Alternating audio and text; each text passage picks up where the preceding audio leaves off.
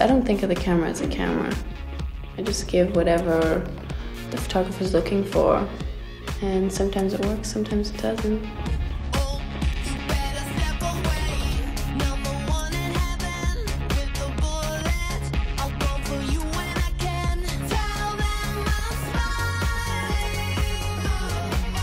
This is Throwback Thursdays, and I'm Tim Blanks. Today we've got an interview with model Shalom Harlow.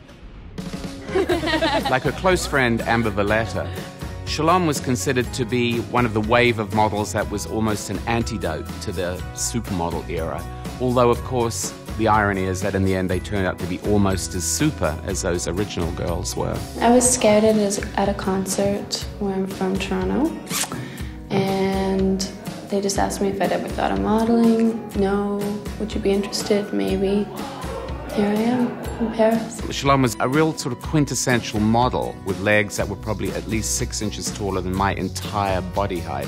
Funnily enough, when I look at Carly Kloss on the runway now, I'm reminded of Shalom, a tall girl with a very balletic grace. I danced back home for about 7 years. Ballet, tap, jazz, whole bit. In this interview from 1995, Shalom is 18 years old. But you can see why she became such a firm photographer's favorite. There's a real elegance about her. She had a face and a body that were made for Haute Couture, and so she worked for the greatest couturiers. Do you look at the photos and you think, whoa, is that me? Yeah, most of the time. Because they make you look so different. The wigs, the makeup, the attitudes, changes you completely. There was always that sort of alternative edge to her. I'd see her backstage. She'd be listening to Sonic Youth, and she'd be reading a very deep book. She always struck me as a very thoughtful model, a very socially conscious model. I guess you could say my parents were hippies. How did your parents react to the fact that this is a world that you're working in? I mean, they're not thrilled about the value points in this business, but I mean, they're not my value points, and that's what's important, so it's okay. I mean, they're happy that I'm getting a chance to travel, see the world, learn. Even though I'm not in school, I'm still learning. She and Amber were very concerned with environmental issues after the world had got used to the idea of supermodels as these untouchable ice queens. These women wanted to be more approachable. Strapping herself to trees as an environmental activist? Absolutely. Earth first? Yes. We need to do something. We need with to that. get on top of that. Yeah. Well, you just did the thing in London. We're putting that out there. If there's any, That's true. Yeah. Any way we can help, let us know. Amber and Shalom became one of the modeling world's great doubles acts and were often photographed together on and off the page. We're going to take you through a lot of people's closets this year. But first, we're going to take you through our own. Like her friend Amber, Shalom did make a move into movies eventually. Oh, and keep your cheeks clenched. Not those.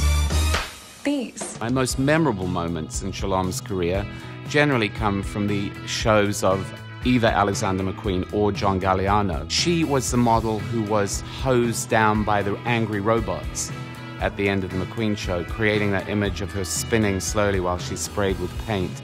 That is one of the most unforgettable fashion images of the last 50 years, I would say. She also modeled for John Galliano one of the couture shows in which she ran through a gorgeous garden in Paris, almost stark naked. You got the feeling she would loan herself readily to this kind of opportunity. There was something daring about her, I guess. And I'm not an analytical sort of person. I just kind of go with my instincts.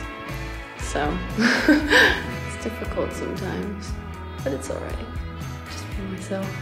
She has an enormous body of work to show, and I think people will look back in the future and really appreciate what she brought to the wild party of fashion. We'll be seeing your faces forever. I like to hope think so. And even if it's not this real thing, I mean, somehow there's a part of us we've us left that's behind. immortalized, and that's Forever. kind of great.